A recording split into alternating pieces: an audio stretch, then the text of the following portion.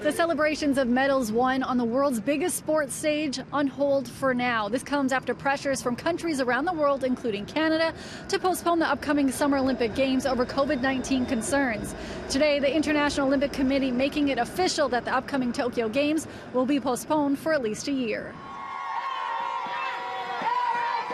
The sounds of fans cheering on some of their heroes after they return from representing their country is one of the purest moments in all of sports. The uniting of a country to celebrate one of their own successes. But fans and Olympians are going to have to wait until at least 2021 to celebrate, a time where we might just be more united than ever as a country. The IOC and the Prime Minister of Japan releasing a joint statement today saying in part, "We've concluded that the Games must be rescheduled to a date beyond 2020, but no later than summer 2021, to safeguard the health of the athletes, everybody involved in the Olympic Games, and the international community." They do have a history of perseverance, right? They've only ever canceled the games when there's been a war.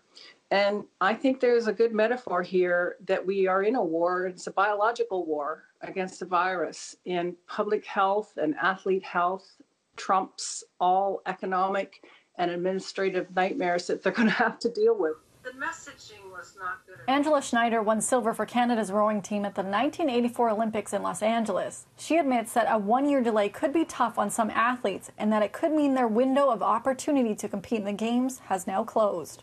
I think that it's really difficult to understand sometimes for the public to realize that their whole world, their whole life is wrapped around it. And now we've had a reset button. And some of them will be able to make it and do it and start again and be there for next year. But there's no question that there will be some that will not be able to. Despite being postponed to next year, the IOC says they will still be called the 2020 Tokyo Olympic and Paralympic Games. Lindsay Dunn, City News, Toronto.